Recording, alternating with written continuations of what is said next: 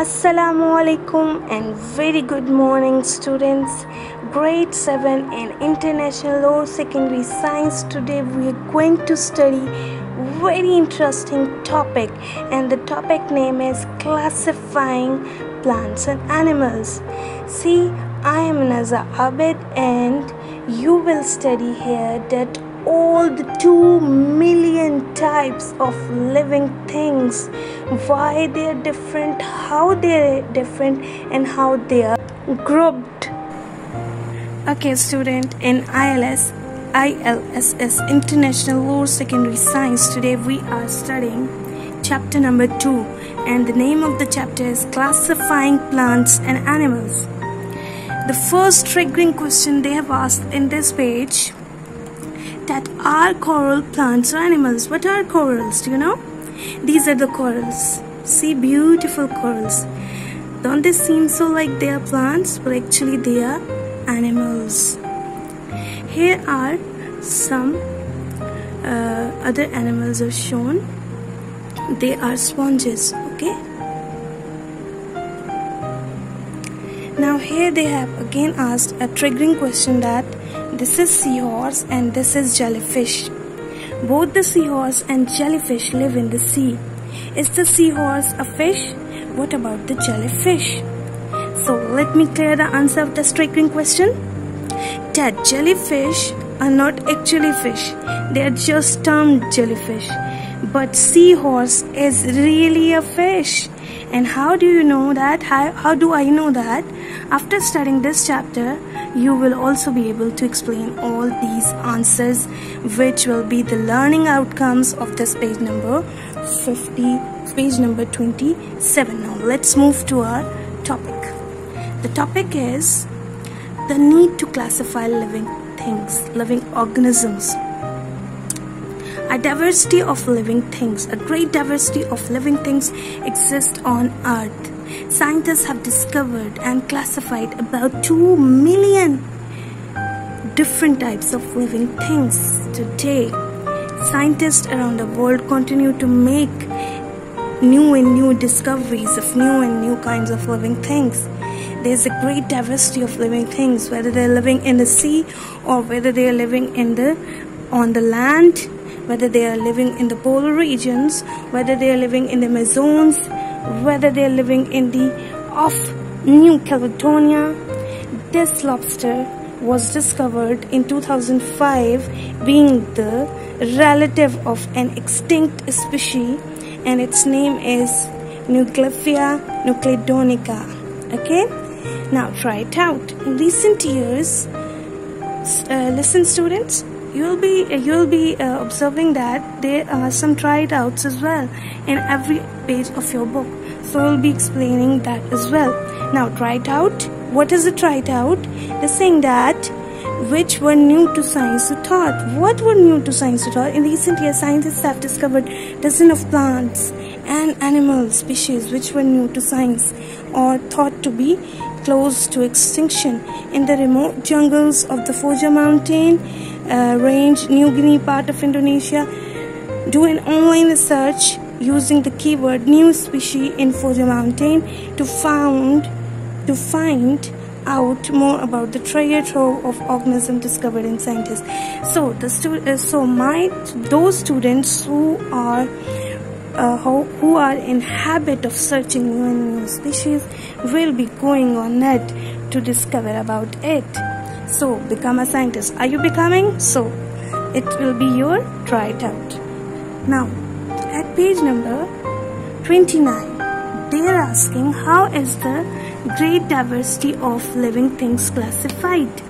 Classified means grouped. Living things can be classified based upon their characteristics.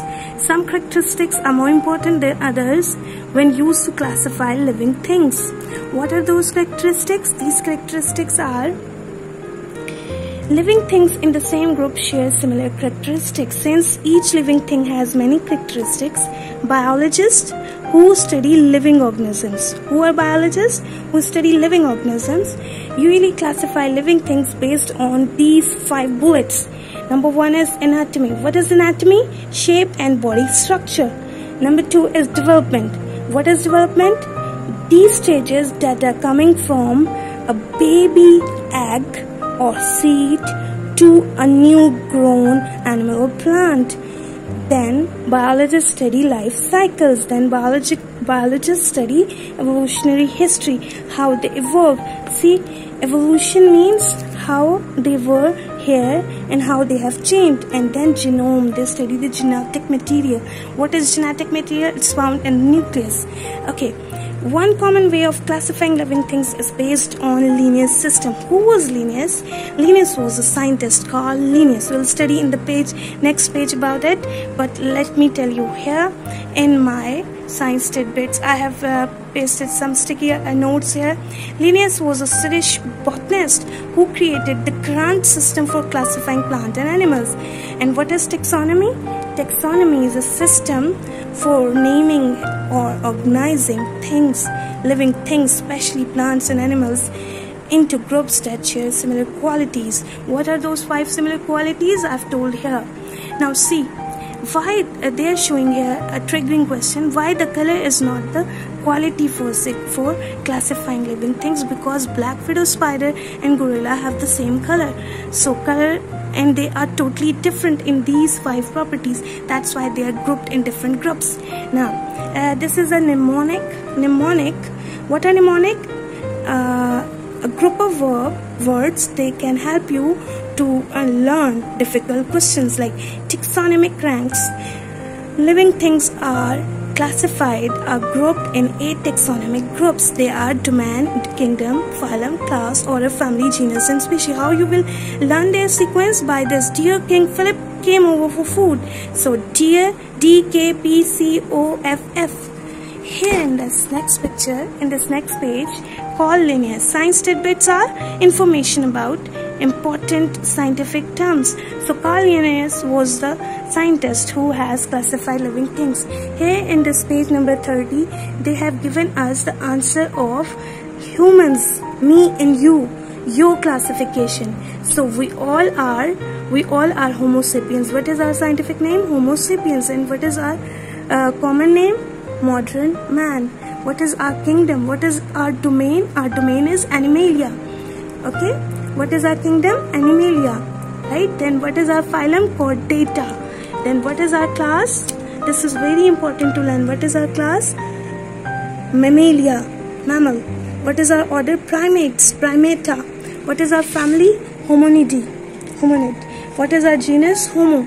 And what is our species? Homo sapiens. See, monkey species is erectus. That's why it's all other classification terms are same like us. Monkey and humans have genus, have kingdom, phylum, class, order, family, genus same.